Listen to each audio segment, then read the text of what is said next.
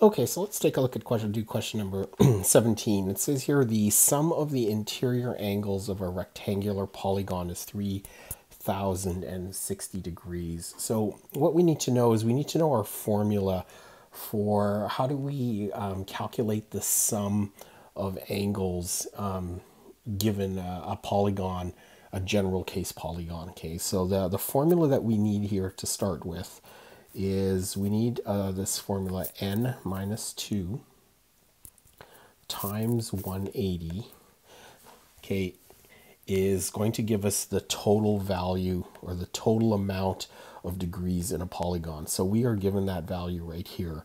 So this expression n minus 2 times 180 is equal to 3,060 degrees. So in this case here, what we're going to do is solve for n, and n is going to tell us how many sides there actually are in this polygon. So this is a little bit of a two-step question. Okay, so the way you can do this here is several ways. You can just expand the brackets. So we can say 180 times n is 180n, minus 2 times 180 is 360, is equal to 3,060. Then you're going to add 360 to both sides.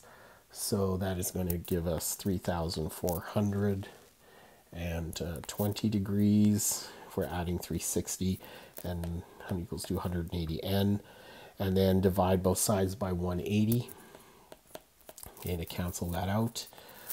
And then that will give us n is the value in terms of how many sides this polygon has, this regular sided polygon. So n turns out to be 19 in this case. All right, so the 19 tells us that it's a 19-sided shape. So fairly hard to draw, but that tells us that the how many sides we get if we know the sum of the interior angles is equal to 3,060. But what the question is really asking us here is what is the exterior angle? So this is the outside angle when if you've got a polygon shape drawn. So then we need to apply the second formula. So that's the first formula. So the second formula is how do you calculate an exterior angle given a certain number of sides in a polygon. Okay, so the formula for that is 360 degrees divided by n. And there n is equal to 19 in this case. Okay, so all we have to do is substitute 360 divided by 19, and that is going to give us the value in degrees for the exterior angle. So this turns out to be about 18.9 degrees. All right, so the answer for this question here, you could round it up or just leave it to one decimal.